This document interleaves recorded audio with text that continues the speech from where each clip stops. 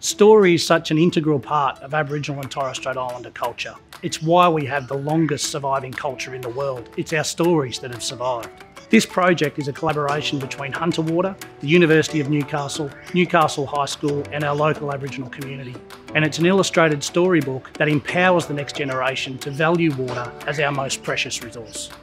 Water is obviously one of our main resources, and we sometimes take it for granted because we think it's going to be around forever, but we just waste it a lot. The students from Newcastle High School wrote the story, so what we have is a story that's for children, by children, and they're speaking to each other about the future of their water supply. The children, once the story was written, went off and worked with Studio Z, which is a work integrated learning project that runs out of Creative Industries. The main character is Eagle. He was trying to find out where the water was going, and the kids followed the eagle back to their home to see how it was affecting their environment. And the eagle kind of convinced them to go back to their city and to preserve water for their community, basically. It's been really well received by the education community. The story is very unique because it's bringing together kids to make those critical decisions about looking after Mother Earth.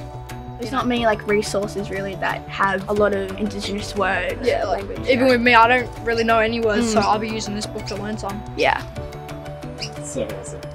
Having people from community involved in the project from the very beginning, that's something that is very important for its success. Yeah, collaboration is a very important part of traditional Aboriginal culture, and this project emulates that cultural perspective, and that collaboration has led to a very, very positive outcome.